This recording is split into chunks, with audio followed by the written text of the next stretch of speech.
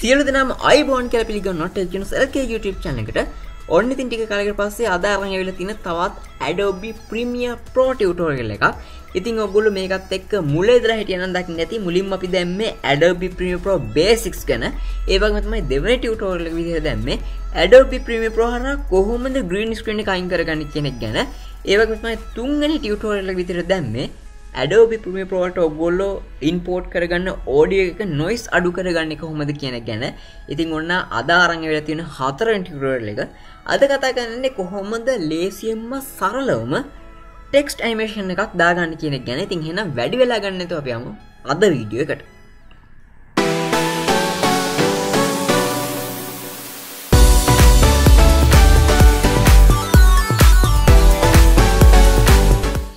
හොඳයි ඉතින් ඔන්න වෙනදා වගේම මම මේ වෙද්දි අලුතෙන්ම ප්‍රොජෙක්ට් එකක් සහ අලුතෙන්ම සීක්වෙන්ස් එකක් හදාගෙන තියෙන්නේ. ඉතින් ඊට අමතරව මම මගේ වීඩියෝ එකක්, ඒ කියන්නේ මම කලින් දාපු වීඩියෝ එකක් මේකට ඇඩ් කරගෙන තියෙන්නේ. අපේ ටෙක්ස්ට් ඇනිමේෂන් එක මේකට ඇඩ් කරලා බලන්න. ඉතින් ටෙක්ස්ට් ඇනිමේෂන් එක හදාගන්න මම මුලින්ම කරන්න යන්නේ ප්‍රොජෙක්ට් කෙනෙකුට රයිට් ක්ලික් කරලා new item ගිහිල්ලා title එක හදාගන්න එක. ඉතින් title එක හදාගන්න ඇද්දි ඔයගලන්ට වෙනද new title කියලා වීඩියෝ settings ටික සහ file එකෙන් අපිට කැමති නමක් ගන්න පුළුවන්. ඉතින් මම මෙතනදී line 1 කියලා නම දෙනවා. නම දුන්නාට පස්සේ ඔන්න ඕගොල්ලන්ට බලා ගන්න පුළුවන් title එකේ interface එක. ඉතින් මම මෙතනදී මේ විදිහට අලුතෙන්ම title එකක් හදා ගන්න යන්නේ. ඉතින් මම එතනදී මට අවශ්‍ය font එක මම මෙන්න මේ විදිහට දා ගන්නවා. මම දැන් මෙතන type කර ගන්නවා Nokia 6.1 plus කියලා. ඉතින් ඊට අමතරව ඔයගොල්ලන්ට මතකද මම කලින් දැම්ම වීඩියෝ එක Nokia 6.1 plus unboxing and quick review video එක තමයි දැම්මේ. ඉතින් මම මෙතනදී unboxing and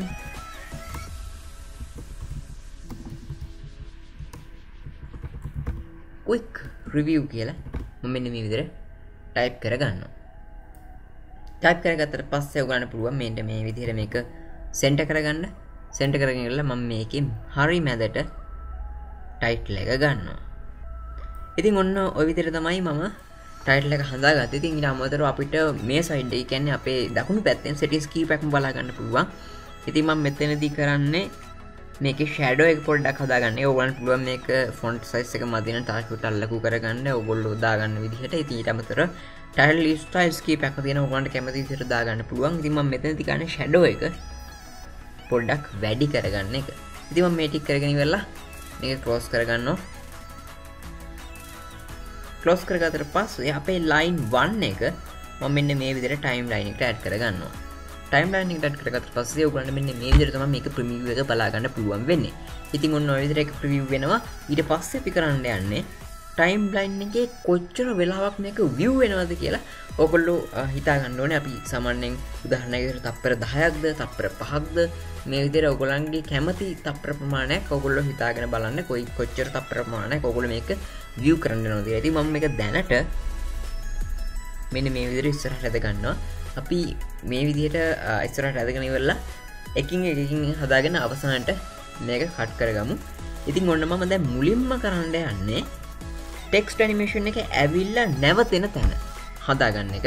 ඉතින් ඒකට ඔයගොල්ලන්ට පුළුවන් effect controls වලට යන්න. ඉතින් මේක හොයාගන්න බැරි නම් window වලට ගිහිල්ලා effect controls කියන එක select කරගෙන මෙතෙන්ට ගන්න පුළුවන් හැකියාවක් තියෙනවා. ඉතින් මම දැන් ඔන්න line 1 එක උඩ press කරාට පස්සේ ඕගොල්ලන්ට මෙතන settings ටික බලා ගන්න පුළුවන්. ඊට පස්සේ මම මෙන්න මේ arrow එක press කරාට පස්සේ ඕගොල්ලන්ට motion කියන එකේ settings ටික බලා ගන්න පුළුවන්.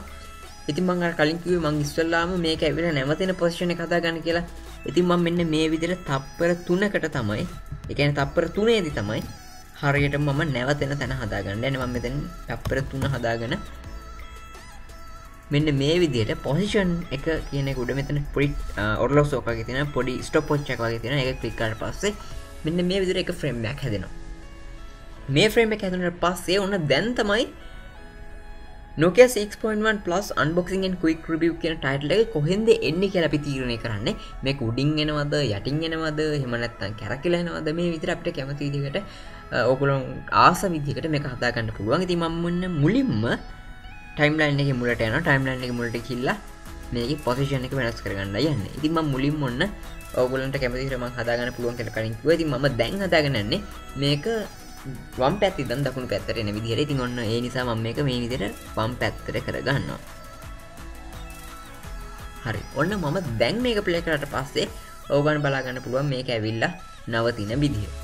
ඉතින් ඕගොල්ලන්ට සරලව අයිඩියක් ගන්න පුළුවන් වෙයි කියලා මම හිතනවා. ඉතින් දැන් ඕගොල්ලන්ට පේනවා මේක වැඩි ස්මූත් නෑ. ඉතින් ස්මූත් කරන හැටි අපි ඉස්සරහදී කතා කරමු. දැන් ඔන්න ඕක ඇවිල්ලා නැවතිලා ටික වෙලාවක් මේක view වෙලා තමයි ආයෙ පාරක් මේක නැවතිලා යන්නේ. ඉතින් නැති වෙලා යන්න කලින් අපි බලමු මේක view වෙන time එක කොච්චරද කියලා. ඉතින් 3 දී තමයි මේක ඇවිල්ලා නතර වෙන්නේ. තප්පර 3 දී මම මේක අරන් යනවා තප්පර 6කට. ඕගොල්ලන් ගොඩක්ම ලේසි මෙතනදී තප්පර 6 සිලෙක්ට් කරගන්න. මම මේකට තප්පර 6 සිලෙක්ට් කරගෙන ඊළඟ ෆ්‍රේම් එක. එහෙම නැත්නම් ඊළඟ key frame එක මම මෙන්න මේ විදිහට මාක් කරගන්නවා. ඒ වගේම තමයි තප්පර 6න් පස්සේ මට තවත් තප්පර 3ක් මේක view වෙන්න ඕනේ. ඒ නිසා මම මේක තප්පර 9 කියන තැනටත් අරන් යනවා. තප්පර 9 කියන තැනට අරන් ගිහලා මම ආයෙ පාරක් ඇඩ් කරගන්නවා ටෙක් එක. එතනින් පස්සේ ඔන්න දැන් තමයි අපි තීරණය කරන්නේ මේක කොතෙන්ටද යන්නේ, කොයි විදිහටද යන්නේ. මම දැන් මේක වම් පැත්තේ ඉඳන් දකුණු පැත්තේ මැදට, කියන්නේ ඇත්තටම කිව්වොත් වම් පැත්තේ ඉඳන් මැදට ගත්තේ. දැන් මම කරන්න යන්නේ මේක මැද ඉඳන් දකුණට යවන එක. ඉතින් ඔන්න දැන් මේක අපිට කරන්න පුළුවන්. ඉස්සෙල්ලාම පොසිෂන් එක සිලෙක්ට් කරගන්න. මම මෙතන දාගන්නවා 12 කියලා. 12 කියලා දාලා අපිට පුළුවන් මෙන්න මෙතනින් මේක මේ විදිහට එහාට යවන්න. දැන් මේක මම ප්ලේ කරලා බැලුවොත් ඕගොල්ලන්ට පේනවා ඇති මේ විදිහට එනවා අපේ ස්ටාර්ට් පොයින්ට් එකට. ඊට පස්සේ පළවෙනි එක ප්‍රිවිව් වෙනවා, දෙවෙනි එක ප්‍රිවිව් වෙනවා. ඒ වගේම එතනින් පස්සේ මේක අපි අර මාක් කරපු තැනට යනවා. ඉතින් ඔන්න ඔය විදිහට තමයි සරලව මේක නිර්මාණය කරගන්නේ. ඉතින් මම හිතනවා ඔයගලන්ට හොඳ අයිඩියක් එන්න ඇති කියලා. ඉතින් දැන් අපි බලමු අර මම කලින් කිව්වා වගේ කොහොමද මේක ස්මූත් කරගන්නේ. සමහරවිට ඔයගොල්ලෝ දැක්කත් වේගෙන් එවිලා හිමින් නැවතින අවශ්‍ය තැනදී ඊට පස්සේ යද්දී හිමින් ගිහලා එකපාරට වේගෙන් යනවා. ඉතින් මෙන්න මේ විදිහට කොහොමද පොඩ්ඩක් ස්මූත් කරගන්නේ කියන එක අපි දැන් බලමු. ඉතින් මෙතනදී අපිට පුළුවන් මෙන්න මේ පොසිෂන් එකේ පැත්තේ පොඩි ඇරර් එකක් තියෙනවා. ඔයගොල්ලෝ මතකද මෙන්න මෙතන ඇරර් එක ඩවුන් කරගත්තා වගේ මෙතන ඇරර් එක ප්‍රෙස් කරාට පස්සේ ඔයගොල්ලන්ට පේනවා ඇති මේ key frame setting චුටි line එකක් යනවා. ඉතින් මෙන්න මේ line එක අපිට එහාට මෙහාට කරලා මේක පොඩ්ඩක් ස්මූත් කරගන්න පුළුවන්. ඉතින් එතනදී මම මෙන්න මේ ටික ඔක්කොම එකට සිලෙක්ට් කරගෙන අදාළ frames ටික ඔක්කොම අපිට මෙන්න මේ විදිහට එකට සිලෙක්ට් කරගන්න පුළුවන්. මේකත් සිලෙක්ට් කරගන්න.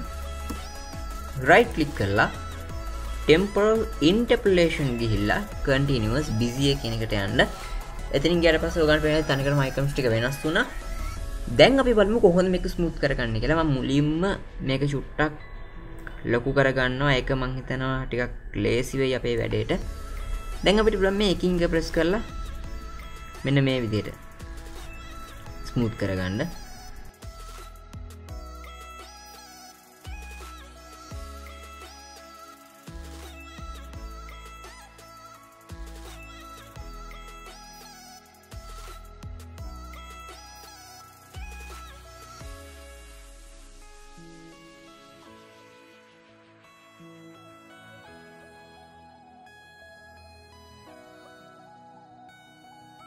දැන් මම මේක ප්ලේ කරලා පෙන්නන්නම් කොහොමද කියලා ඔයගොල්ලන් බලා ගන්න.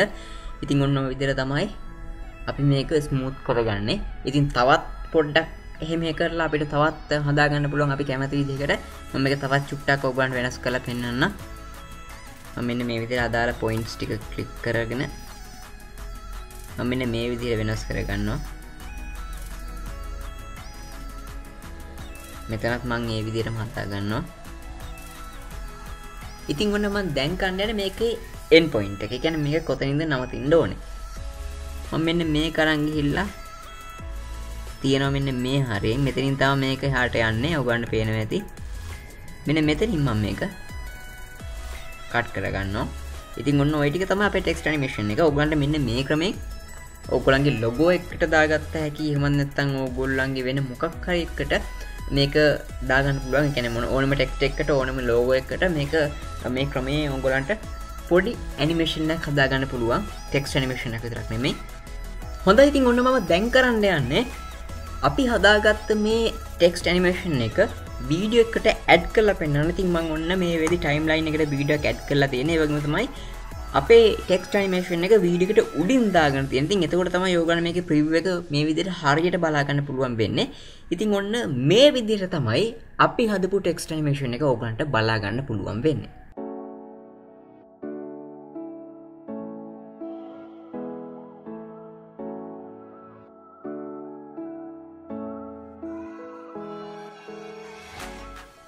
ඉතින් මං හිතනවා ඔයගොල්ලන්ට මේකෙන් ගොඩක් හොඳ අයිඩියාවක් ගන්න පුළුවන් වෙන්න ඇති කියලා. ඉතින් මේ විදිහට ඔයගොල්ලන්ට කැමති විදිහට එහාට මෙහාට කරලා ඔයගොල්ලන්ට අවශ්‍ය විදිහට මේක හදා ගන්න පුළුවන්. ඉතින් මීට අමතරව තවත් ඔයගොල්ලන්ට මොනවා හරි ටෙක්ස්ට් එක එහෙම නැත්නම් ටයිටල් එකේ මොනවා හරි හදා ගන්න තියෙනවා නම් තව පාර්ට් වෙනස් කර ගන්න තියෙනවා නම් එහෙම නැත්නම් ඔයගොල්ලන්ට ටයිටල් ස්ටයිල් එක කර දා ගන්න ඕන නම් මේකට ඩබල් ක්ලික් කරාට පස්සේ ඔයගොල්ලන්ට පුළුවන් අර කලින් වගේම මේකේ settings open කරගන්න. ඉතින් දැන් ඔයගොල්ලන්ට පුළුවන් අර වීඩියෝ ක්ලිප් එකත් එක්කම අපිට අවශ්‍ය විදිහට අපිට ඕනේ විදිහට මේකේ ෆොන්ට් එක වෙනස් කරගන්න. එහෙම නැත්නම් ටයිටල් ස්ටයිල් එක මාරු කරගන්න, මේකේ ෆොන්ට් සයිස් එක වැඩි කරගන්න. මේ වගේ දේවල් ගොඩක්ම ලේසියෙන් කරන්න පුළුවන් හැකියාවක් තියෙනවා. ඉතින් මම හිතනවා ඔයගොල්ලන්ට අද කතා කරපු ලෙසන් එක තේරෙන්න ඇති කියලා. ඉතින් මේකේ මොනවා හරි ප්‍රශ්න තියෙනවා නම් හරි ප්‍රීමියර් ප්‍රෝ ගැන මොනවා හරි ප්‍රශ්න තියෙනවා නම් ඔයගොල්ලන්ට පුළුවන් පල්ලා කමෙන්ට් සෙක්ෂන් එකෙන් කමෙන්ට් එකක් දාන්න. එහෙම නැත්නම් අපේ Facebook page එක තියෙනවා. Facebook page එකට message කරන්න පුළුවන්. එහෙම නැත්නම් අපේ WhatsApp group එකේ link එක මම පල්ලා description එකේ දාලා තියෙනවා. ඕගොල්ලන්ට ඒ link එකෙන් ගිහිල්ලා WhatsApp group එකට join වෙලා ඕගොල්ලන්ට තියෙන ප්‍රීමියර් ප්‍රශ්න ඒකට දාන්න පුළුවන්. ඉතින් ඊට අමතරව මම ඉස්සරහට ඕගොල්ලන්ට තියෙන පොඩි ගැටලු ගැන වීඩියෝයක් හදන්න හිතාගෙන ඉන්නවා. ඉතින් මේකට ඕනේ ප්‍රශ්න, ඒ කියන්නේ මේකට ඕගොල්ලන්ට අහන්න ඕනේ ප්‍රශ්න තියෙනවා නම් ඕගොල්ලන්ට පුළුවන් පල්ලා comment section එකෙන් hashtag එකක් දාන්න. ඉතින් මෙතනදී hashtag RPP කියලා ඔයගොල්ලන්ට පුළුවන් අවශ්‍ය ප්‍රශ්න දාගන්න. ඉතින් මෙතනදී මට ගොඩක්ම ලේසියෙන් මට ඉස්සරහ වීඩියෝ එකදී ඔයගොල්ලන්ගේ ප්‍රශ්න ටික ඒ වීඩියෝ එකට ගොඩක්ම ලේසියෙන් ගන්න පුළුවන් හැකියාවක් තියෙනවා. ඉතින් ඒ නිසා ඔයගොල්ලන්ට පුළුවන් ඒ වීඩියෝ එකට අවදාළ ප්‍රශ්න ටික ඒ hashtag එකකින් දාන්න. ඊට අමතරව ඔයගොල්ලන්ට තියෙන ප්‍රශ්න වෙන වෙනම කමෙන්ට් කරන්න. ඊට අමතරව ඔයගොල්ලන් Facebook page එකටයි WhatsApp group එකට ඔයගොල්ලන්ගේ ප්‍රශ්න දාන්න පුළුවන්. ඉතින් සමහරවිට Premiere Pro ඉගෙන ගන්න ඔයගොල්ලන්ගේ යාළුවෝ කැමතිද? ඉතින් ඒගොල්ලෝ වෙන වීඩියෝ share කරන්න මතක කරන්න එපා. තාමත් ඔයගොල්ලෝ Tech Genius එකේ YouTube channel එක subscribe කරලා නැත්නම් යට තියෙන රතු බටන් එක subscribe කරලා ඉතින් මේක press කරලා හරි YouTube එකේ Tech Genius එකේ කියලා search කරලා හරි ඔයගොල්ලන්ට පුළුවන් Tech Genius එකේ YouTube channel එකට subscribe කරන්න. ඒ වගේම තමයි subscribe කරාට පස්සේ ඊට හැවැතෙම bell icon එකක් තියෙනවා. මේක press කරොත් විතරයි අපි වීඩියෝ එක දාපු ගමන් ඉක්මනටම ඔයගොල්ලන්ට notification එකක් ගන්න පුළුවන් හැකියාවක් ලැබෙන්නේ. මේ තියෙන අපේ social media මේ වගේ links ඔක්කොම පාලා description එකේ තියෙනවා. ඒවට ගිහිල්ලා ඔයගොල්ලන්ට පුළුවන් like follow කරන්න. ඉතින් අද වීඩියෝත් එකතු වුණාට ඔයගොල්ලන්ට ගොඩක්ම ස්තුතියි. තවත් වීඩියෝ එකකින් අපි ඉක්මනටම හම්බෙමු.